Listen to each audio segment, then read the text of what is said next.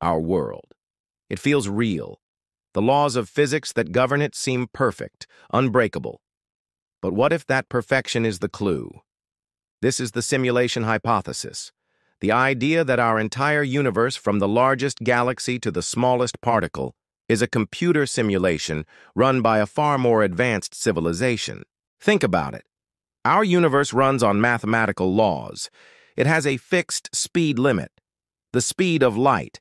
It might even be made of fundamental pixels at the smallest scale, just like a video game.